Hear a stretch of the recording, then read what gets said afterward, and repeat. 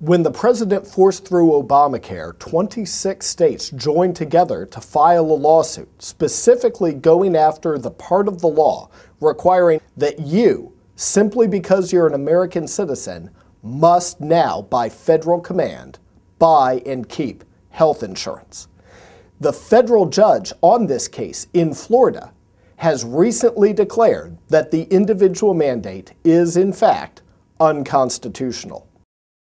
But the judge went further than that. The Family Research Council was concerned about abortion funding in this law and many other provisions that are hostile to America's families. So we filed a brief arguing that the so-called individual mandate is non-severable from the rest of the law, meaning that if you're going to strike down the individual mandate as unconstitutional,